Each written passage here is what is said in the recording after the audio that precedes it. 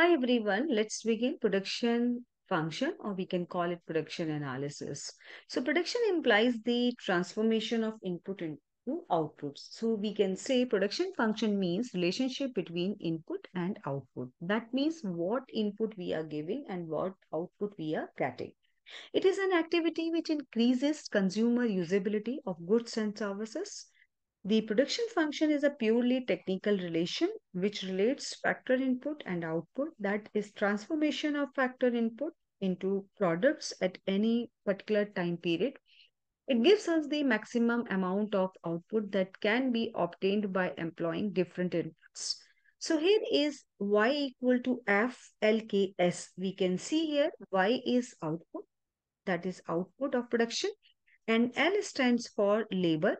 We can say L stands for labor, K stands for capital, S stands for lead. So that means these are the inputs. If we will increase the inputs, output will also increase, whether it can be increased, or if we are decreasing these inputs, output would also decrease.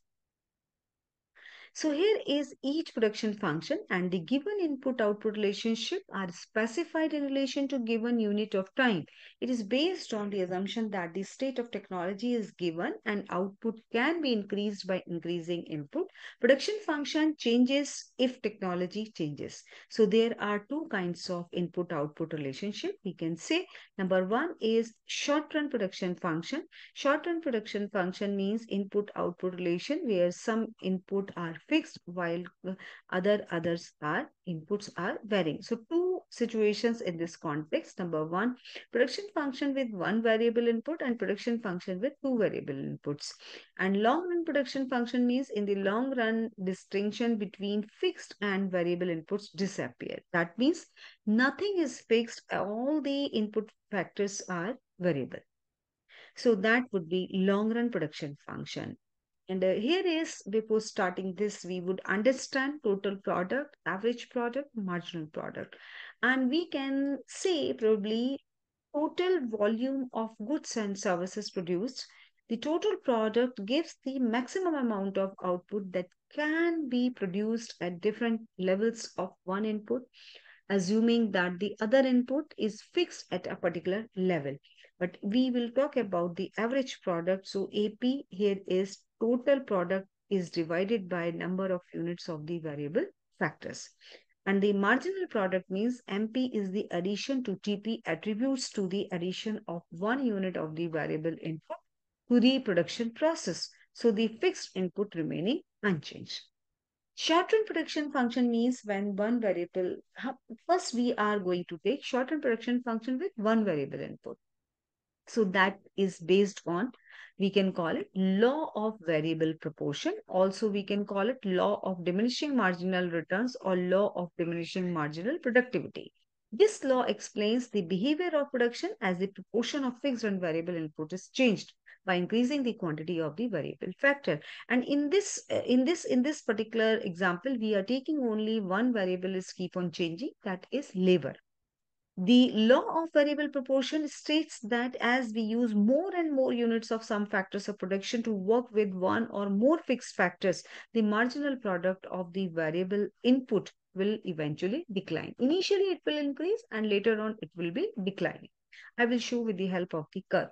But before moving towards assumptions of the law, number one is constant technology. That means we are seeing throughout the production, this technology will be changed. We are not shifting to the advanced technology and all, that is fixed.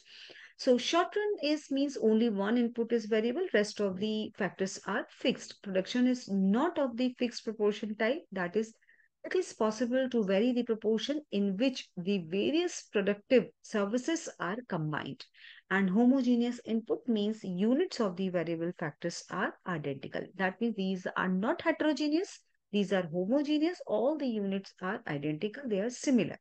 The product is measured in terms of physical units. We are not talking about in the virtual form. That means this product is measured in terms of physical units.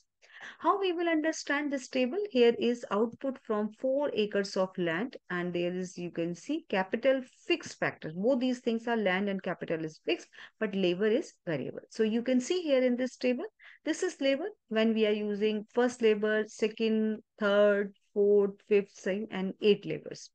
Total product, you can say total output is 8, 20, 36, 48, 55, 60, and 56. And you can say average product, how we can get it this number?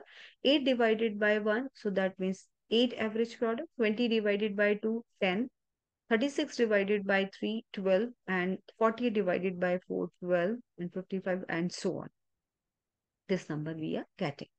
Then we will come to the marginal product. How we will get the marginal means that particular specific labor is contributing. That means add on.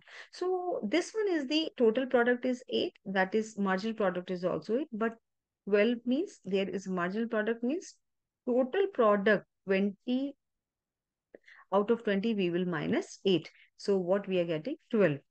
And 36 minus 20, then marginal product is 16. 48 minus 36, then we can get 12. And 55 minus 48, that is 7. And 60 minus 55, that is 5. And 60 minus 60, that is, we can say, that is 0. And 56 minus 60, you can say that is in negative, minus. So stage 1, stage 2, stage 3. Stage 1 said, right, when your this one is average product is equal to marginal product, that is stage 1. It is stage 1 from here is stage 1 is completed. Then stage 2 here is stage 2 means when marginal product will become 0. And stage 3 when this one is marginal product is minus 4.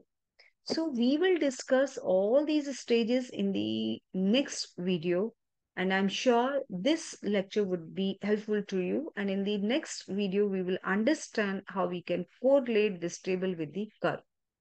So thank you and keep watching. Stay tuned.